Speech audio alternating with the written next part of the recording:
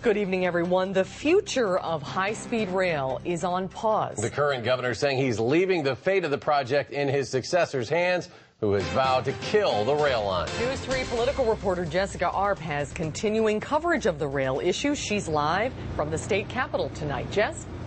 Well, Doyle saying in a statement today that he could have played brinksmanship and pressed on with the train, but chose not to. Instead, pressing pause and leaving the fate of the line in the hands of the governor-elect.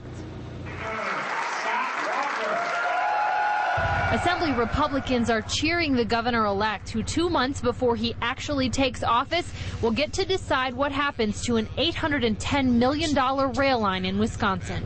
My position remains the same. Out of deference, I wanted to hear from the administration, both from the governor and Department of Transportation, just because the decision was made last week to put a stall on without details, and so we'd just like to learn some more. But I don't see anything that would change my mind. That means Governor Jim Doyle likely knows what will happen now that he's leaving the fate of the project up to Walker. In a statement, the governor says while he could force the issue, he believes the project will only be successful with the state and U.S. Department of Transportation as strong partners. So for that reason, Doyle says he's put the project on pause so that the U.S. DOT and governor-elect can decide on the future. But I appreciate the fact that he understands there's been a change will be forthcoming on January 3rd. Certainly wants to make sure the state doesn't incur any more cost if it's not heading that way.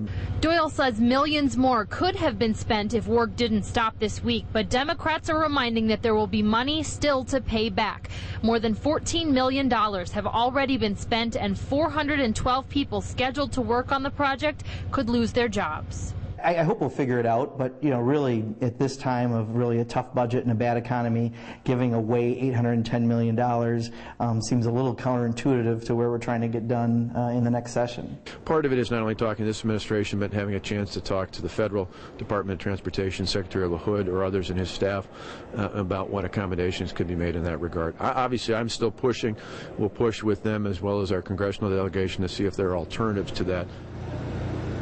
Now, but Doyle says this money will be spent on nothing but rail. He says the U.S. DOT has indicated that if Wisconsin turns down the money, that it will award the money to another state. As we reported on Friday, there are clauses that were included in the contract with the federal government late last month that will allow the state to get out of this if it so chooses. Jessica Arp reporting live from the state capitol tonight. Jessica, thank you very much.